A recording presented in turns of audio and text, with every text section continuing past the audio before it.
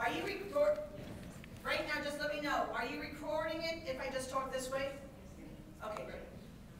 So if you're looking at the commission to look at diversity, looking at from women and minorities, we also have to look at going forward with the changing demographics and understanding that this is an issue coming up. But for the military, here's a bigger issue about this, and I really need to stress this with you. Who makes most of your force?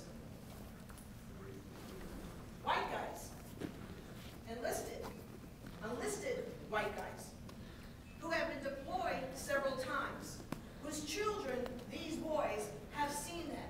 Traditionally, recruitment has come up because it's been family generation handed down. What will happen with our numbers? They're going to go down, and we're going to be hurting in a few years. Number two, what's going on is the changing. How many of you ever go to the IT SEC conference? The IT SEC conference is down in Orlando. It's every year. It's the International Technology Simulation Education Conference. Every single military force from around the world, including ours, is there. I go every year because I want to see who's showing up. Which are the young people showing up? Because we're right that in terms of technology, the challenge is, if we're talking about women and minorities, we need to make sure that our women and minorities are showing up at that conference, because that's the future of our force. Knowing how to use visors, knowing how to use simulation, knowing how to use computers. Next slide. So this is Working Mother magazine, Working Mother Media, the people who also created diversity best practices, did a huge research about multicultural women moving up to senior ranks. When they did the research, they thought that when we talk about multicultural women at senior ranks, what we would find out that it was because there were people of color supporting each other. They thought that it was going to be women sponsoring each other. The research actually played out that 40% of multicultural women say the most important career-related developmental relationship was with a Caucasian man. That doesn't mean that the others weren't there, but the numbers weren't there. 23%, 20% for women, helping women. But 40% of Caucasian men.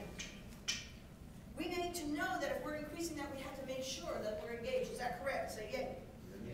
Next slide, please. I know that you like that one. All right, the next slide said, don't go any further, that's where I want to be. We've been talking about it, and I just like to tell things the way it is. Diversity has become a code word for white guys and everybody but me.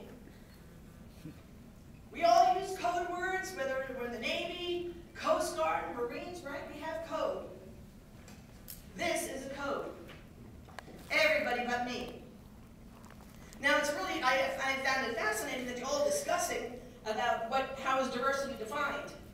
Because I went online, and as of February 5th, 2009, the Department of Defense directive said that defines diversity as the different characteristics and attributes of individuals.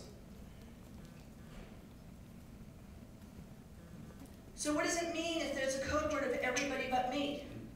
If most of your force is white guys, how are you engaging them? How are you acknowledging the wealth of experience and innovation that they bring to the table? How are you acknowledging those people who are your friends, who've been your sponsors? We definitely know something else. Because it's become a code word for everybody but me, they don't even sometimes know that they can show up if you have an event for African American History Month. They don't realize that they could show up. Most of us have never invited them. If it's a Hispanic Heritage Month, do we invite and say, you're diverse too, come on, play with me? It can't just be a top-down, it's got to be us reaching out also. Next slide. In Atlanta Magazine, 2009, this was this past February, this reflected the research that we found. I have interviewed thousands of white men across the country. Military,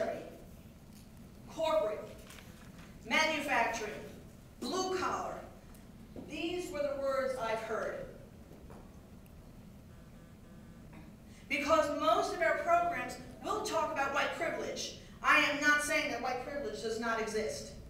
Let me say that for the tape. I am not saying that white privilege doesn't exist. What I am saying is that what we've done is deny the individual characteristics, the individual behaviors, beliefs of the white guys surrounding us. If you were not a military association right now, and you were not in uniform, I would ask every guy that's wearing a pair of khaki pants to stand up. And we get a lot of guys standing up with khaki pants. Most of them would have blue shirts. And everybody would think that they're all wearing the same thing. Is that correct? They're a uniform. I got into this business because I used to be in menswear manufacturing. Never knew why God gave me that job. I traveled all around the country with 126 pairs of khaki pants. Don't know why I went that way. Now I know. We had 126 different variations of khaki pants because men choose their pants particular to who they are. Some have big butts, some have small butts. Some like cuffs, some like not cuffs. Some like polyester, some like cotton. And just as they are diversity in the khaki pants that they pick, they had to conform and lose who they are in the process. And sometimes in our training in the military, isn't that what basic does? Eliminate that, become one, let's have this feeling together. By the way, thank you so much because you transformed my son's life. Now he hangs and everything before he didn't. We have to understand who we're dealing with. We also have to understand that there are three things. White man privilege does exist, and it does exist, and there is diversity amongst white guys, but there are three things that white guys know. One, they know they are not diverse. Oh yes, we have the little words, but they don't know how they're diverse. We never talk about it for them. Two, they're responsible. This is what they've done out of trainings. They're responsible for other people's choices. Let me repeat that. They have learned through diversity training, they are responsible for others people's choices. So, generals, admirals, did you have to make tough choices to move up rank? Was anybody, there might have been somebody there kicking your butt to get to the next level. Promote to potential, moving up rank. But we did have to go up. And I'll answer questions at the end, if that's okay with you, because I just want to get some information out there. But you chose a path.